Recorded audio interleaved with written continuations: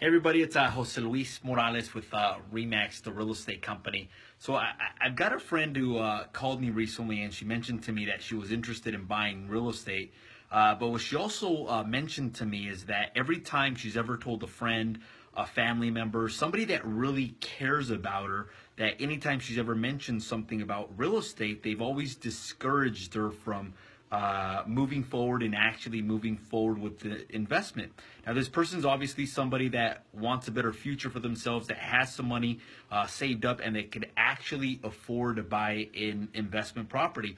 So I was talking to her, and she felt like that the people that were advising her not to buy the property or not to buy investment properties were actually preventing her, or maybe discouraging her from that, discouraging her, or maybe not wanting her to succeed.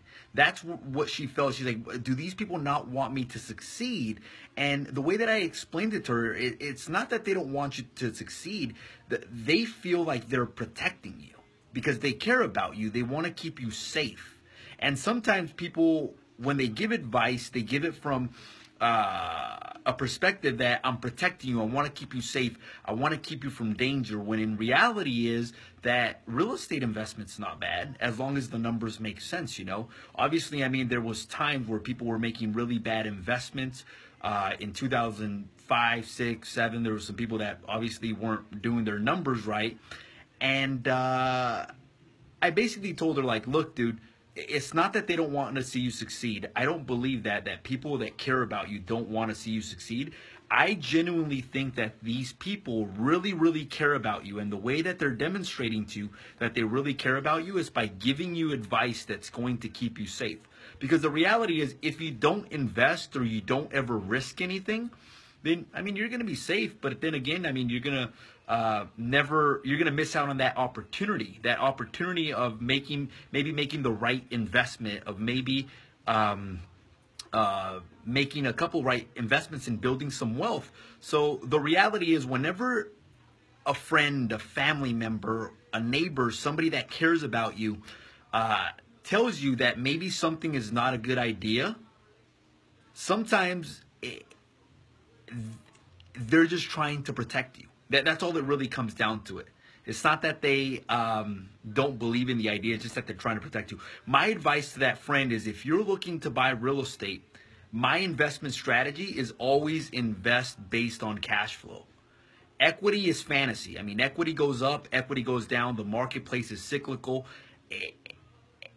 It's only realized if you actually sell the property. And if you sell an investment property, then you have to pay capital gains or do a 1031 exchange. So really, there's a lot of cost associated with selling an investment property. So when I personally invest in real estate, my personal investment philosophy is buy based on the cash flow. What do I mean by cash flow? I mean, buy based on the difference. What is your mortgage? How much can you rent out the property for? What is that difference? How much positive cash flow is that asset producing for you on a month-to-month basis? Is it slim, or is it a wide margin? If it's $100, $200, hey, if something goes wrong, you may end up losing money on a month-to-month basis.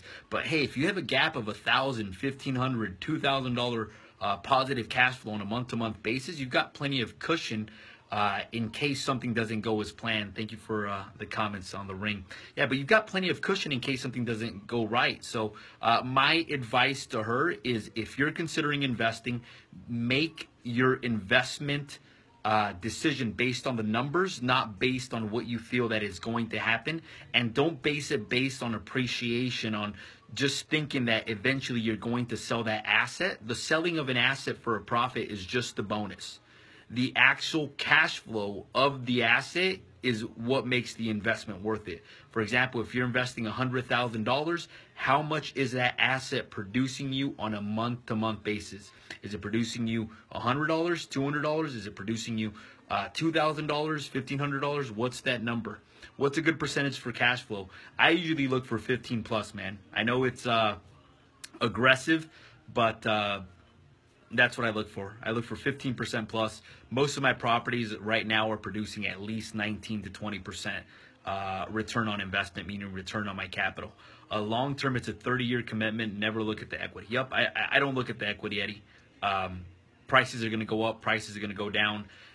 The only way to really be in a position where you're economy proof is to not base it based on the equity, really base it just on the cash flow. Because no matter what, I mean, for my personal investments, the 3 investments that I own, if the market goes up, the market goes down, I don't care, to be honest.